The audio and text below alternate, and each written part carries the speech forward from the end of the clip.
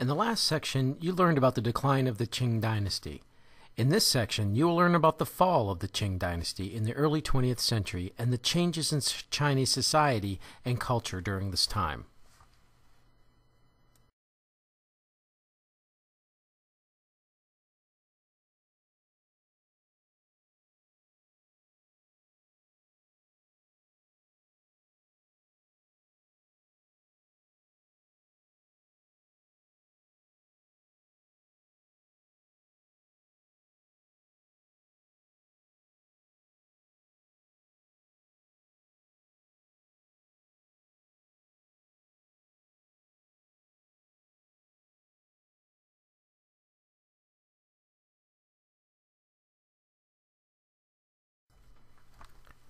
The fall of the Qing.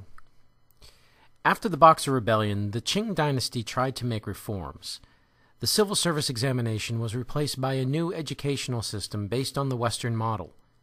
After 1905, legislative assemblies were formed at the provincial or local level.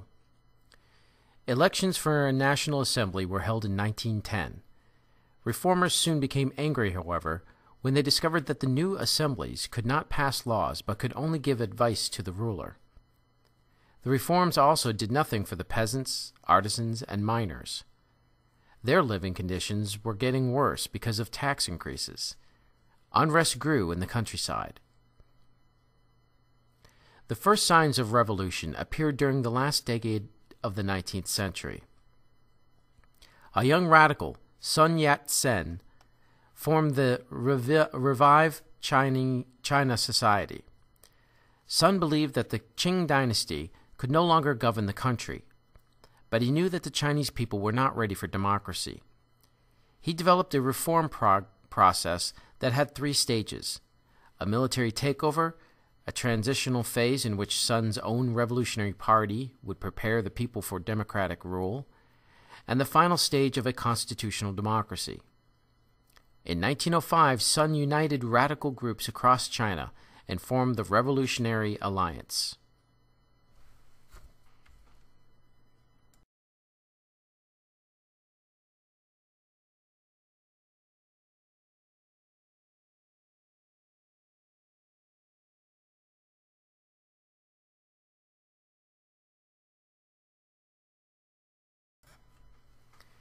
In 1908, Empress Dowager Su Qi died.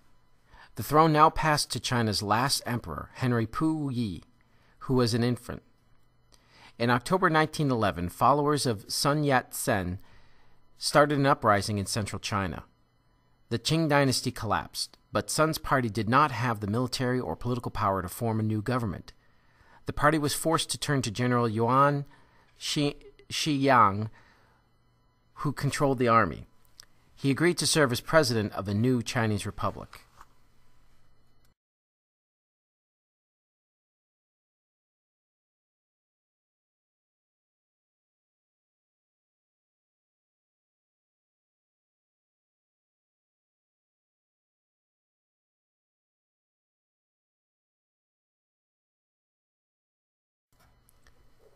An end of civil war.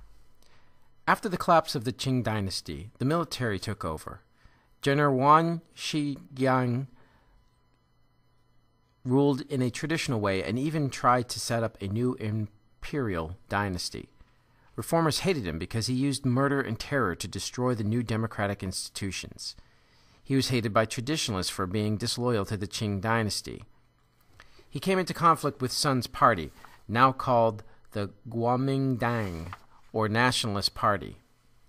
When Yang dissolved the new parliament, the nationalists started a rebellion. The rebellion failed, and Sun Yat-sen fled to Japan. General Yan died in 1916 and was succeeded by one of his officers. For the next several years, China slipped into civil war. Warlords seized power in the provinces. Their soldiers caused massive destruction throughout China.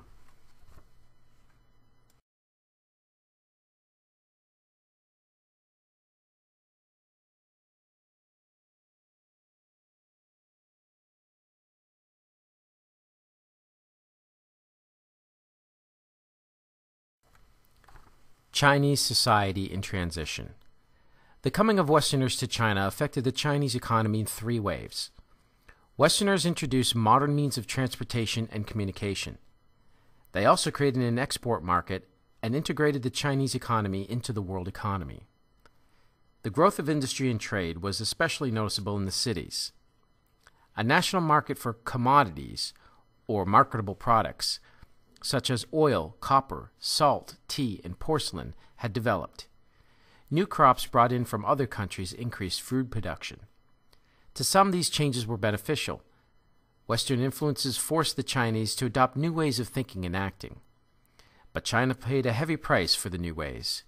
Its local industry was largely destroyed. Many of the profits in the new economy went to foreign countries.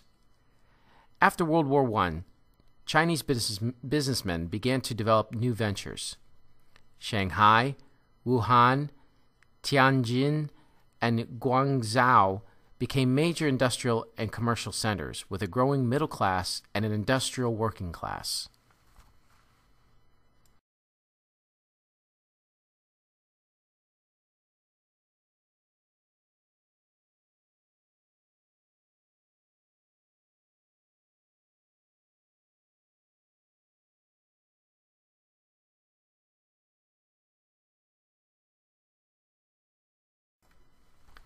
China's changing culture. In the 1800s, daily life for most Chinese people was the same as it had been for centuries. Most were farmers, living in villages and rice fields and on hillsides. 125 years later, there was a different society in China. The changes were most obvious in the cities. The educated and wealthy in the cities had been affected by the presence of Westerners in the country. Confucian social ideas were declining. Radical reformers wanted to eliminate traditional culture. They wanted to create a new China that would be respected by the modern world. The first changes in traditional culture came in the late 19th century. Intellectuals began to introduce Western books, paintings, music, and ideas to China. Western literature and art became popular in China, especially among the urban middle class. Most creative artists followed foreign trends, although traditionalists held on to Chinese culture. Literature, in particular, was influenced by foreign ideas.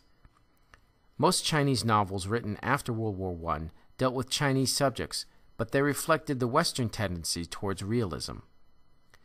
Most of China's modern authors also showed a clear contempt for the past. Ba Jin was one of China's foremost writers at the turn of the century.